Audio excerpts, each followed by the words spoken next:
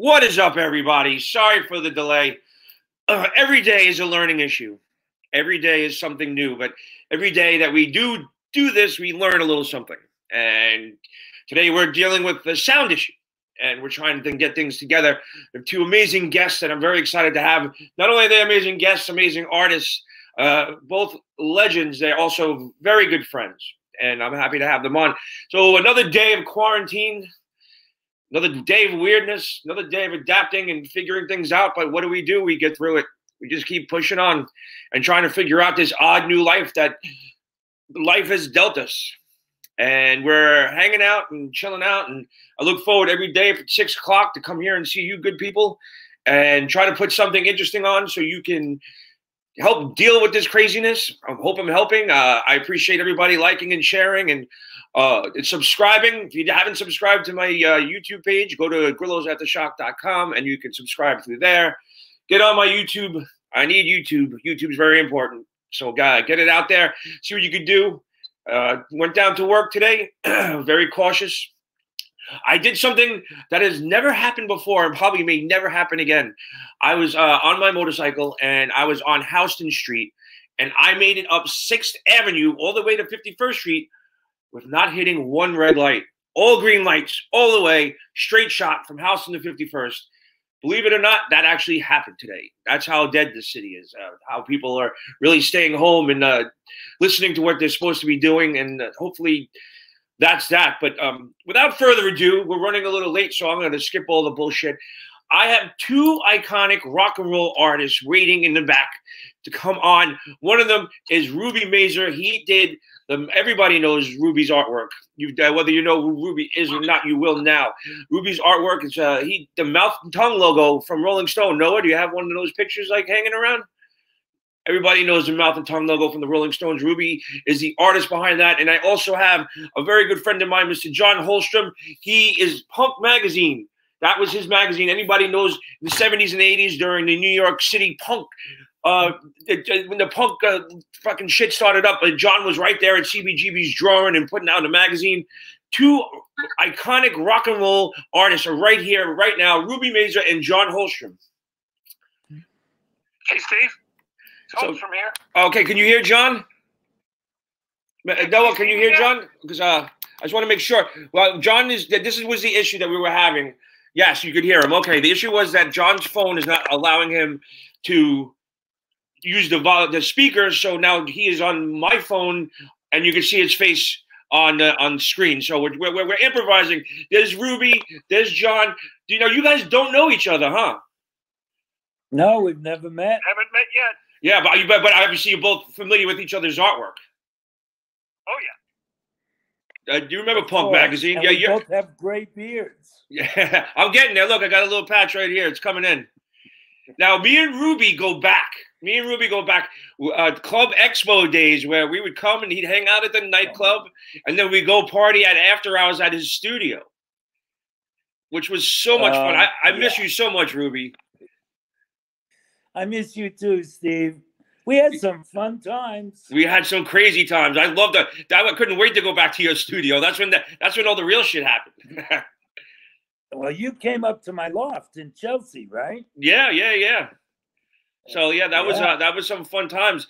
And John Holmstrom, I know through our good friend, mutual friend Chris Munger from My World. And John was a good friend, and he actually, I have the cartoon all ready to go. John's artwork is famous, New York famous, like it's crazy. And John used to have a comic strip in Punk Magazine called In the Dumps, where it was cats and dogs and bands playing it like a rock and roll thing. And I auditioned for the part of Muggs, the head dog, and I actually got it. And you didn't give it to me either. You were great, man. You were born to play a dog.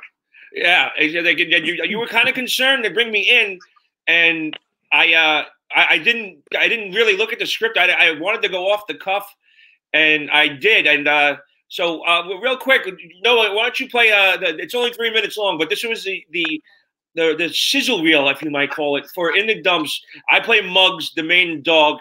Noah, play. Go ahead.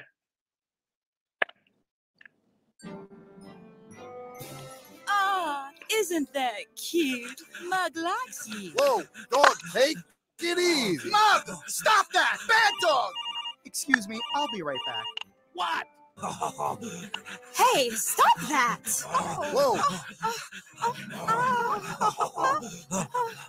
Mug! That does... Out you go, Mug, and no dinner until you come back and behave. Wow! I thought they'd never kick me out of here. Now it's time to rock and roll! You want to roam in a place called home in the dumps, where we can run and play and people got no say in the dumps. No, we can pound the drums, everybody's having fun when the guitars wail, we're wagging our tails in the dumps. Oh yeah. Oh, hey. Let's go to the dumps, we gon' love the dumps. Let's do it in the dumps, we gon' love the dumps. We're all hanging in the dumps, let's live in the dumps.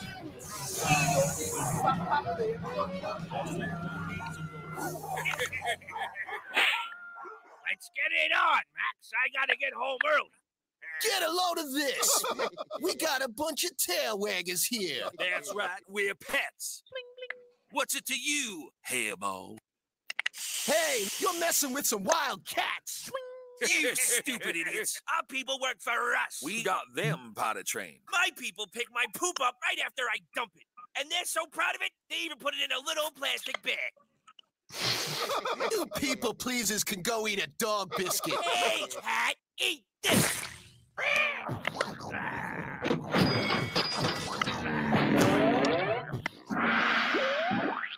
Time to go, cats. No messing with the headliners. Call me. You can bring it, you can mow it, you can eat it, you can bow it, you can feed it, you can tease it, you can squeeze it, you can hit it, you can quit it, you can find it, you can find it, you can pitch it to the bitches. Dog is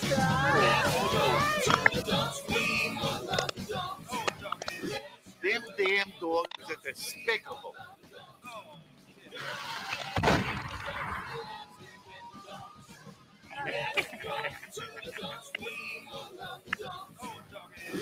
Do it in the dumps, we all love the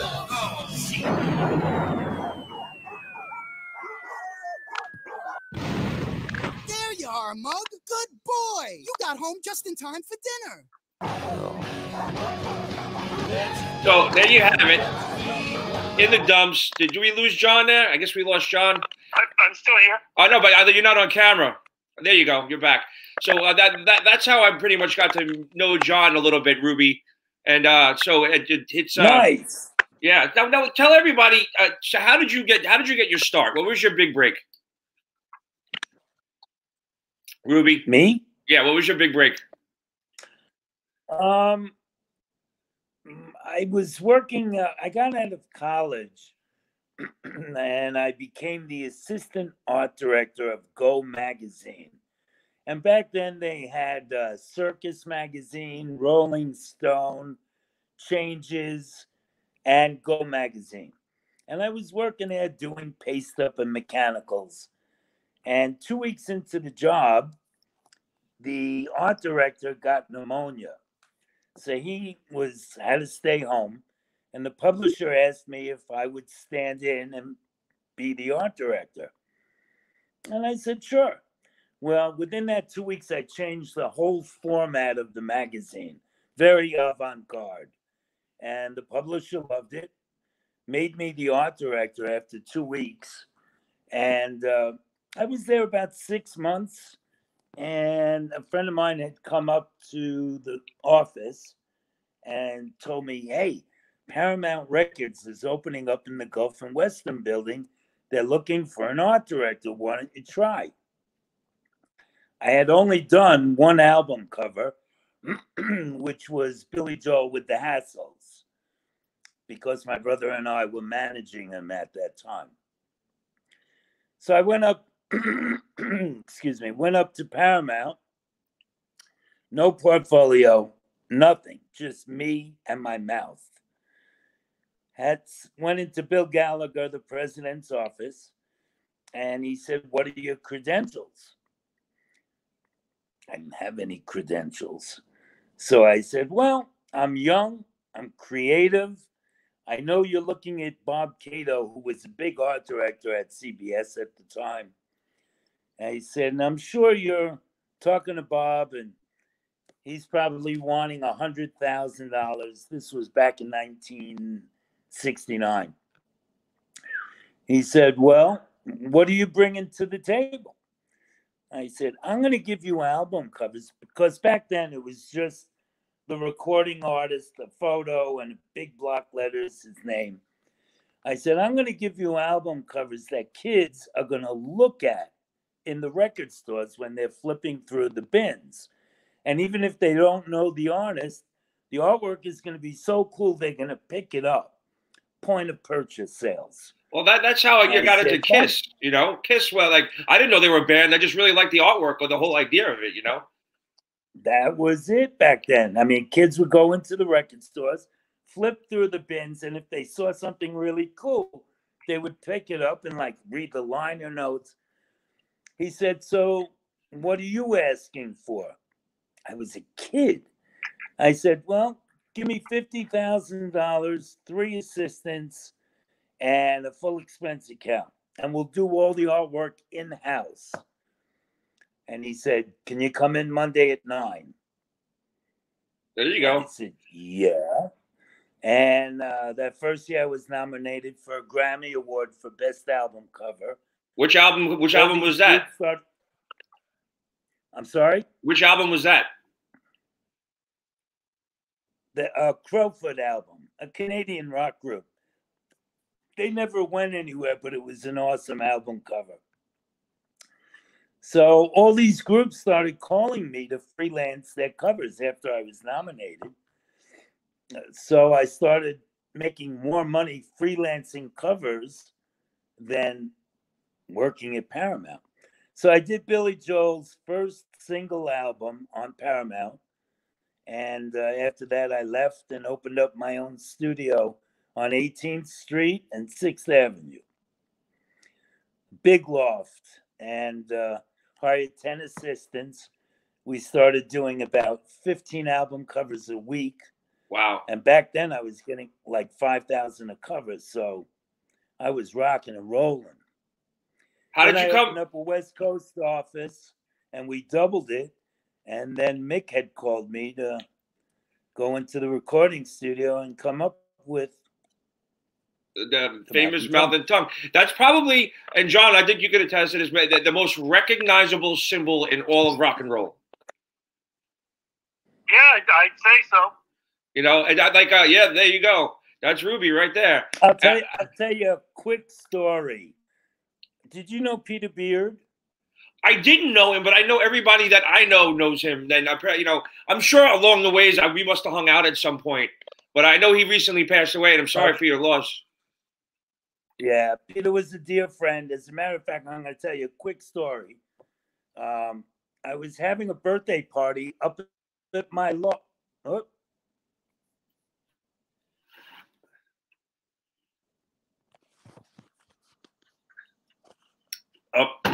We lost Ruby for a second, guys. Just hold on. He'll come back. So, Johnny, how are you dealing with all this? Oh, is he back? I'm here. Okay. As soon as you get the picture back up. How you holding up, John? Oh, I'm doing fine. I stopped going out a lot a few years ago. Yeah, I know. You're a homebody anyway, right? Huh? You're a homebody anyway. Yeah, I work from home. I mean, if you're a cartoonist or an artist, not much difference in your lifestyle. Yeah. So I was going to tell the story to Ruby. Well, you know, you signed your book for me, and I always love the thing. To Grillo, your bark is worse than your bite. And I love that. But the day you gave me that was that infamous day at Destination Bar, where I was attacked behind the bar by that drunk. Oh, the coolest thing was you clocked him with a vodka bottle. Yeah. And you made sure to get him from the well. You didn't hit him with the expensive bottle of vodka. Yeah. So I'm telling the story. Like the first night I hung out with John. Really, I was bartending, and we premiered the cartoon at the bar, and everybody had left, and I had a bunch of people coming over like a little later, and it was just my ex-wife, John, and our friend Chris at the end of the bar, and this guy comes in, and he's a normal, normal drunk that comes in all the time, an Irish guy, and I know what he gets. He gets a Budweiser. I crack a Bud, I put it down, and he pushes a bunch of singles at me at the bar. So the Bud was 5. There was 7 singles, so I put 5 in the register and 2 in my tip cup. And he goes, "Where's my fucking $2, you cunt?" And I was like, "What?" He goes, "Where's my fucking $2? You took my fucking money." I went, "You know what, Jerry? Here's your fucking money. I don't care." He goes, "Oh, you're a fucking filthy cunt. Everybody says it. Oh, they all talk about you. You're a fucking dirty fucking cunt." I said, "You know what?" I snatched the beer and I pushed the fucking $5. I said, "Get the fuck out of my bar." He goes, "Oh, give me back that beer, you fucking cunt." I went, "Get out." And he like stood up and pushed the chair back. And I went, "Don't do it, dude. Just don't." And I was hoping that John or Chris saw this. And then they kind of went to the end of the bar. So he gets to the end of the bar. It was a long bar. And he's standing there and goes, "Oh, you're going to get it now." And I grabbed a bottle of vodka and I said, "Don't do it." And he charged me. He threw a punch and I lit him up with the bottle of vodka. It broke everywhere. A giant flap of skin comes hanging off his head. Blood everywhere. So I grabbed the bar rag and I drag him out and I throw him on the floor. Now, at this point, John, you had no idea what the hell happened until I hit him with the bottle, right? Oh, I was watching the Knicks game. Yeah. And all of a sudden, you hit somebody in the head with a bottle. Yeah. And John's the kindest, nicest, non-violent person in the world, right? So now he was so coked up, it took 3 of us to try to subdue him. Yeah. 20 minutes. 20 minutes for the cop to get there. I throw him on the floor. I take the flap of skin, and I hold it there. Now I'm covered in blood. Now he's trying to punch me. You got my friend Chris and John and my ex-wife kicking him while he's on the floor, and he punches me in the head, and I fucking took my thumb and I put it in the cut, and I went, "Rah!" And he goes, "Oh!" I was like, "Stop fucking trying to hit me. I'm trying to help you." And it was just so it was the first night I actually hung out with John Holmstrom. Nice. So that was yeah. And then 20 minutes for the cops to get there, and they were around the corner. Good old days. Yeah. So, but that was my interesting night at the bar. But and then the next day, his wife called up the bar and was like, "So one of your bartenders hit my husband in the head with a bottle?" And then my boss stuck up to me. He goes, "No, your husband attacked the bartender, and he defended himself with a bottle." He goes, "Oh, is that the way it was?" You heard him screaming, "No!" She goes, "Oh, you lying cunt! Forget about it." And then she hung up the phone. He told her another story, so she didn't believe him. So, Ruby, I got to tell you, I'm in love with that the Willy Wonka painting that you did. I'm a huge fan of Willy Wonka. That one is just so amazing. Did you know Gene Wilder at all? What was your inspiration for that? Actually, I was when I went to Paramount as art director, I had a call from the president and of Paramount, not the president. And he said, "We just took on a new movie. I want you to go down to the screening room because you're going to do the artwork." I said, "Okay, cool." I was all excited. So I go into this very posh little screening room and I sit down and I'm watching the credits come up and the movie starts. And some guy sits down, like not next to me, but a seat over. And I'm smelling this fantastic popcorn. And I'm watching the movie, and this guy is munching away on the popcorn. And I look over at him, and I went, "That's you." And he went, "And that's you." And it was Gene Wilder, and we became very good friends. And when he passed away, I did this tribute to him with my Wonka painting. I love that's such an amazing painting, man. That is so cool. Thank you. Yeah. I'm working on a new one right now, a triptych. What's what? I'm sorry. Three separate canvases that make up one painting. Wow. That Candyman painting is such a huge seller. I mean, of Giclée prints. Yeah. It's like I can't even keep up. Yeah. No doubt. But I want to just tell you about Peter Beard. Oh, okay. Yeah, I'm sorry. Go ahead. Yeah. So I was having a birthday party up in my loft, and Peter walks in with this huge brown wrapped board, And he goes, I got you a birthday present. I said, Peter, you don't have to give me a birthday present. He goes, no, this is a special birthday present. I said, okay. Well, Peter was on an assignment deep, deep, deep in the bush in Africa. I mean, where no man has ever gone. And he came across a Watusi tribe doing a ritual dance around the fire with animal blood all over them. And the chief was wearing my Mouth and Tongue t-shirt. And he photographed it. Wow. That's crazy. That's one of my prized possessions. I walk around New York, and every time I see something, I always take a picture and send it to you. And the funny thing is, I remember that the guy with the neck tattoo. He had the Mouth and Tongue logo, and he didn't know what it was from. Like I said, well, that's. He goes, is that the Rolling Stones? Oh, I didn't know that. Like he had it tattooed on his neck, and he didn't know it was a Rolling Stone. I'm going to tell you a funny one. Every Friday, I go to the gallery here on Maui. And one Friday night, this 85-year-old woman comes running up to me. She goes, oh, my God, Ruby Tuesday, I can't believe I'm meeting you. Oh, my God. And I'm saying, calm down, lady, calm down. And over the years, I've been at clubs, and I'm drawing, the Mouth and Tongue on chicks' tits and their arms or whatever. I witnessed it myself. You're a smooth operator, my friend. So she's all excited. And she goes, I have a tattoo of your Mouth and Tongue. Would you sign it for me? And I went, sure. And I'm expecting her to roll up a sleeve or something. She drops. Now the gallery is crowded. I mean, packed with people. She drops her drawers, bends over the desk, and this lily white 85-year-old wrinkly ass is staring me in the face. Oh. And I look at her husband. I said, really? He says, go for it. Oh, yeah. So I'm signing my I tap out. I tap out. I signed it. She came back the next day to show me she had it tattooed. Yeah, that's crazy. People out there. Now, John, you live down in the East Village and down by my territory. Have you noticed the amount of crazy people that are roaming the streets down there? I think there's people off their meds.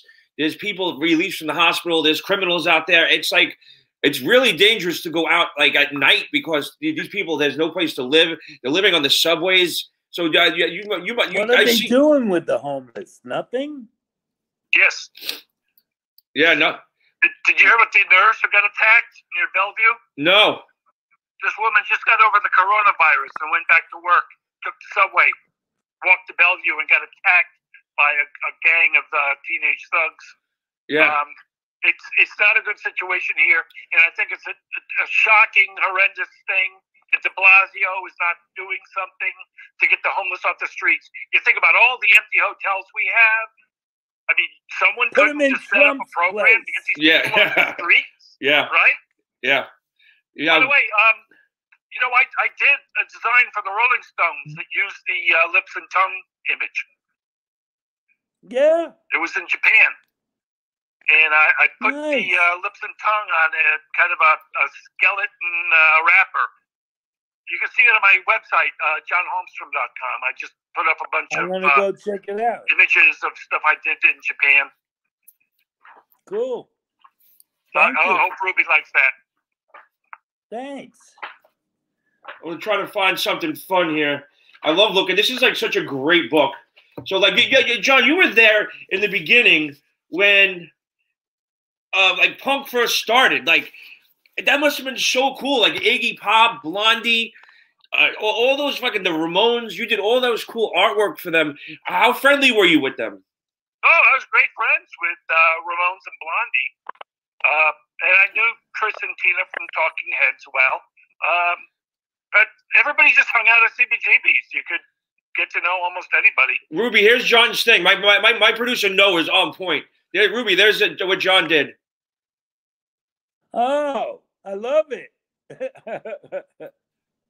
Nice, John. My boy Noah's on point. Actually, I just became Yeah, Marky good job. Ramone just became my new best friend.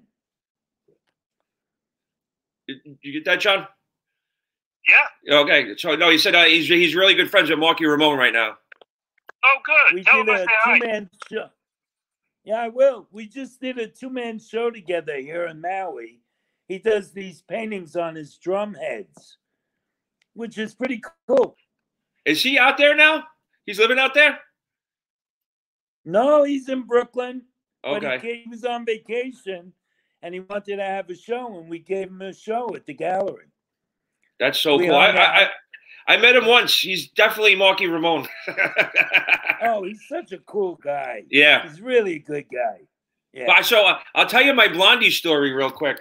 Now, Blondie just to me was like so I'm like 4 or 5 years old, and there's Blondie on TV with her cherry red lipstick and her shirt hanging off the side of her shoulder, and she's got no bra on, and she's doing that little pouty thing. She was And hot. at that moment when I was that young, I knew I was not gay. Like I knew all of a sudden We all did. something, but I was like that young, and then downstairs suddenly became aware of how much, Right. And it was like I put a pillow over my lap. I was like at my grandparents' house or something. So, but at that moment, I knew I wasn't gay. So I was at one of what's his name? That really famous rock and roll photographer. Oh, you know him, John. He always Bob pictures. Gruen? Bob Gruen. Yeah, yeah. It was Bob Gruen's birthday party, and who's standing at the bar is Blondie. So I go over to her, and I could not stop myself. So I go, hi. She goes, hi. I go, can I tell you something weird? And she looks at me. She goes, oh, great. What? And I go, and I was polite about it. I go, when I was very young, and you were very young, I saw you on TV with your cherry red lipstick and your shirt hanging off the shoulder, doing your little pouty face thing. And I said, at that moment, I knew I was not gay, that I loved women. And she put her head down for a second. She goes, I said, so you're the reason I'm not gay. She goes, you're the reason I'm not gay. Huh, I like that. I'm going to put it in a song. I went, really? Can I buy you a drink? She goes, no. I went, okay, bye. Yeah, Debbie had that effect on many men. Yeah. No, I knew like that was the Did first. you put it in a song? No, I don't know. You got to check and see if she's recording anything right now. If it is, that's because of me. And you know what? If I saw her again, I bet she will remember that story. Do you want to hear a story about me giving David Bowie a line for his song? Oh, sure. Go right ahead. I was down at the Electric Lady recording studio, and I was hanging out with David in the studio, and he was such a great guy, really nice guy. And we were there till about 2 a.m. And he goes, Ruby, you're up for partying. Duh. Yeah. What have we been doing all night? Yeah. He says, all right, well, come back. I don't remember if it was the Sherry Netherland or the Pierre, one of those Central Park West hotels. And we go up to the 32nd floor. He had the entire floor, 32nd floor. So we go to his main suite, and he sends his 2 big bodyguards out to the elevators. And he says, okay, let's go back in. I said, what are they doing? He said, well, the only people allowed up on the floor are great-looking women and our drug dealers. And I said, sounds good to me. We go back in, and the parade starts. And chicks are coming in left and right. And drug dealers are coming in left and right. Pounds and pounds. And we're shoveling it up and going into our private rooms. Day 2. Day 3. Oh, my and God. I went, Dave, this is like wham, bam, thank you, ma'am. And he went, I fucking love that. Oh, shit. I'm putting that in the song. Wow. Holy crap. That's so cool. 4 days. Oh, my God. I can't even think about doing that anymore. You know, I want to be on the couch by 11 o'clock. If I o'clock. ever looked at it, I would have a heart attack. Yeah, yeah. No, I just remember going out to the club and just I would leave at 9 o'clock in the morning and make sure that I would bring my sunglasses because I knew that I was going to be coming home and the sun was going to be up. And everybody was always so jealous. They were like, you got sunglasses. You're so lucky. At 4 o'clock, we first hit the after hours clubs. Yeah, no, that's well, as a bartender, you know, everybody works a 9 to 5 job. They get off at 5 o'clock.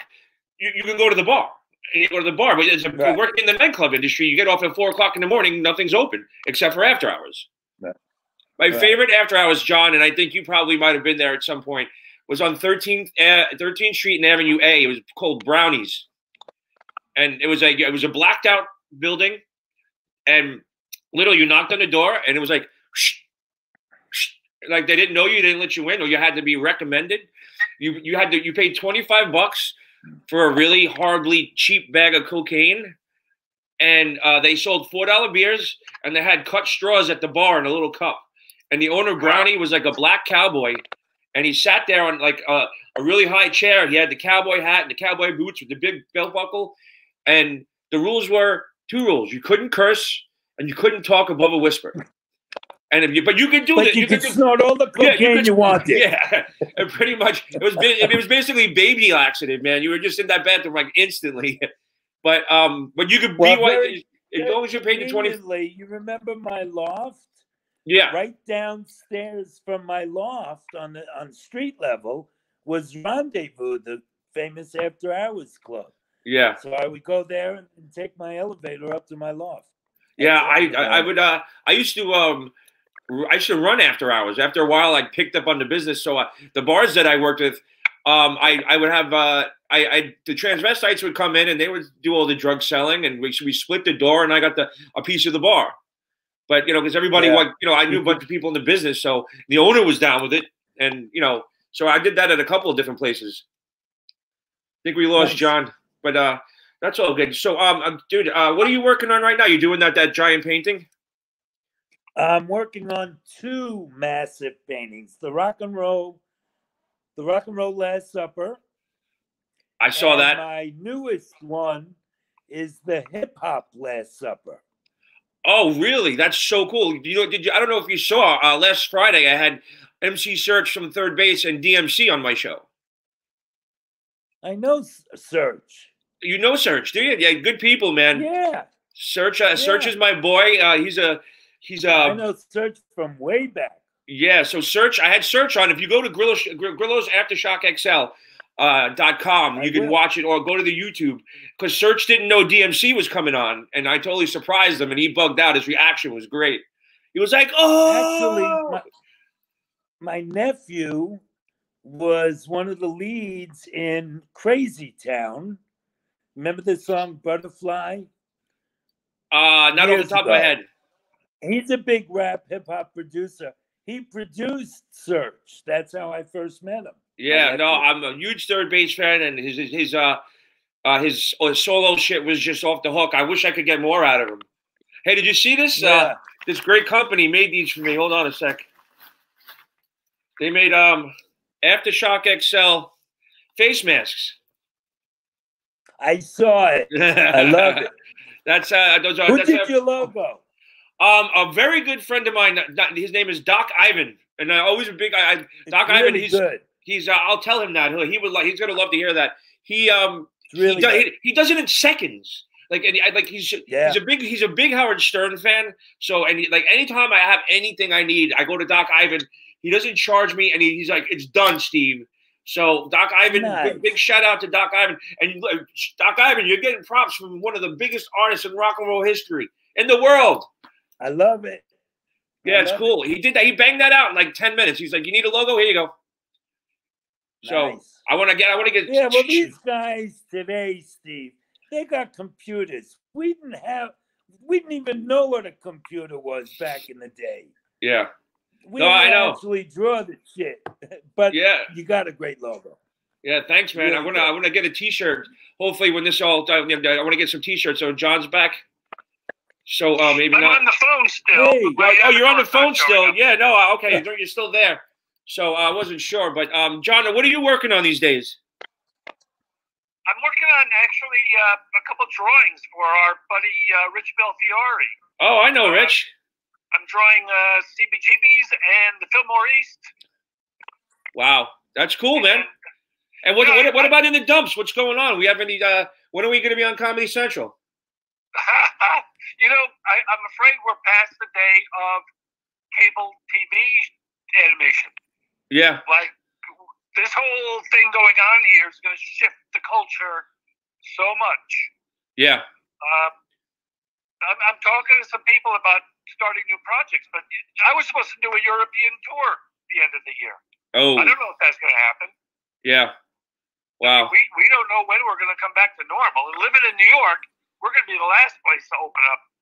Yeah, well, we'll see what happens. Now, Ruby, you're a big beach goer. I always see you at the beach. Now, you can't go to the beach, huh? Well, 2 weeks ago, they said nobody could lay on the beach. You could walk, you could exercise, you could go in the ocean, but you can't sunbathe, which to me is ridiculous. It's stupid. There's 10 people on the beach. What kind of harm are you going to do? But they stopped. So today, as of today, you're allowed to walk on the beach, exercise, and surf, and go in the ocean. Okay. So But it doesn't make sense. That's the perfect place for social distancing. You know, there's only 150,000 people total that live on Maui. They're not allowing any tourists into Hawaii. No flights are flying in. There's 10 people on a beach. Yeah.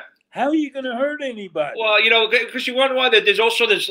There's being smart. My thing that I preach is don't do anything unnecessary. Don't do anything like unnecessary to put yourself unnecessarily put in harm's way. Like, you know, don't go out if you don't have to go out. Like you know, I have my motorcycle down here. I just used it for work. No joyriding. You know, it's not a time for joyriding because God forbid something happens. I don't go out of third gear. I kind of keep it really on the DL. And so, but you know, just don't do anything unnecessarily that's going to put you in a way where you can get hurt because you're taking a doctor away, a bed away, a nurse away, an ambulance away from the people that really need it. So that's my advice to people out there. But I don't see what the harm is in laying on sand. So and my whole life has been isolated. I paint day and night.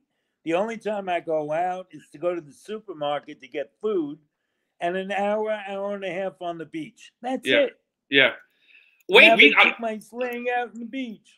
We got to talk about your daughter. Yes. Yeah, I'm very happy for you. She's not many people can make it in this industry. She's an actress, and she's actually making it. She's been acting since she's 8 years old. Yeah. I mean, she's done like 40 major films. What's her name? What's her actor? What's her stage name? There is none. Her real name is Monet Mazur. Noah, look that up. M-O-N-E-T. Yeah. She's done over 40 major films, but this new TV series, All American, has exploded. Yeah, that's cool. Now you don't even have to work anymore. You could have her take care of you. Yeah, right. You know, people ask me, why don't you retire? If I retired, what would I be doing? There she is. Wow, stunning.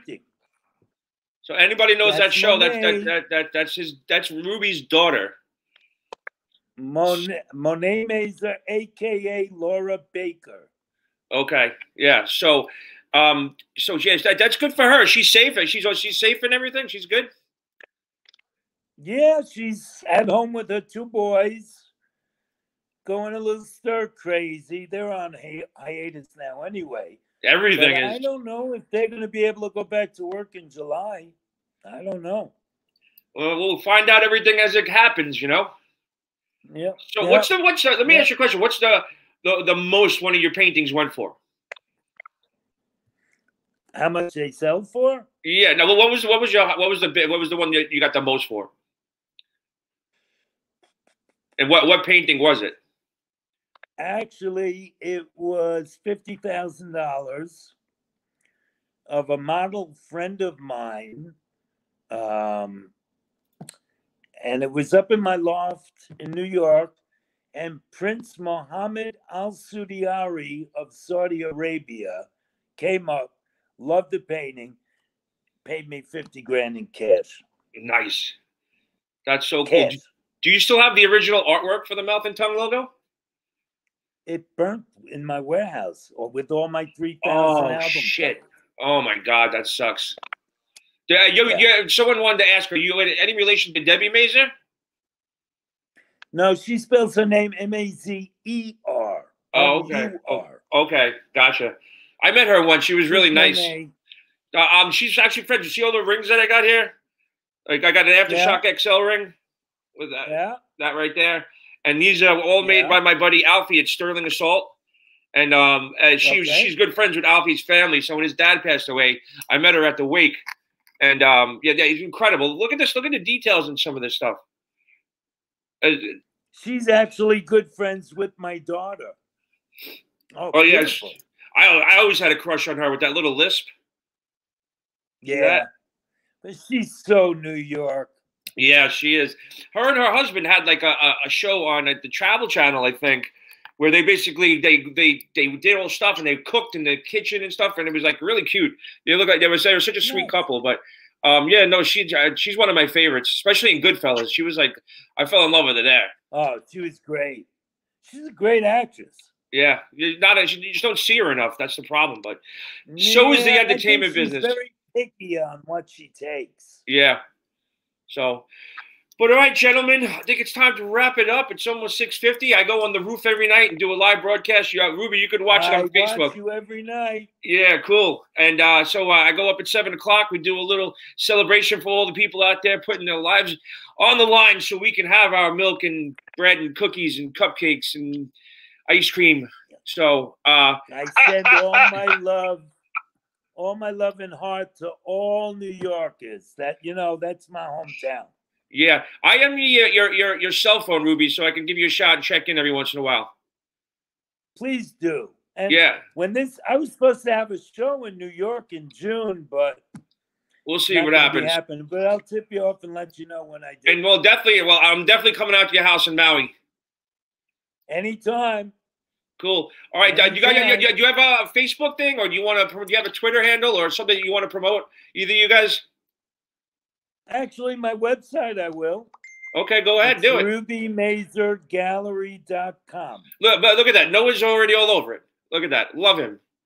Noah, you're the man. And Johnny Boy, you got something? Be well, take care. Just my website, I love you, JohnHolmstrom.com. Love you, buddy. Go ahead, John. I'm sorry. JohnHolmstrom.com. I think Noah's already. Yeah, he's already on it. The kid's good. What can I tell you? So, but and you guys can go to pay the big bucks. You get the best. There you go, man. So you guys can go to subscribe to my YouTube channel. Go to Grillo'sAftershock.com, and you can subscribe from there. And spread the word.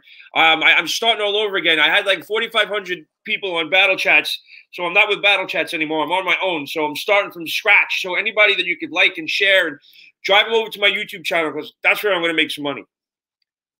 Okay. Yeah, I'm searching for it, but I can't find it. It's Grillo'sAftershockXL.com.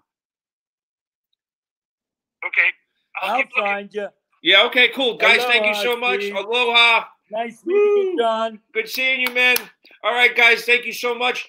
All right, I want to thank everybody else out there for tuning in. That was some interesting stories, 2 iconic legends in rock and roll art history. So learned a couple of wham bam thank you ma'am came from Ruby Mazur after 4 days of a coke-fueled party with David Bowie. You got to love that. So I want to wish everybody a safe and happy day. And you know what they say, be safe is the new goodbye. So be safe. Yep, be safe. See you later.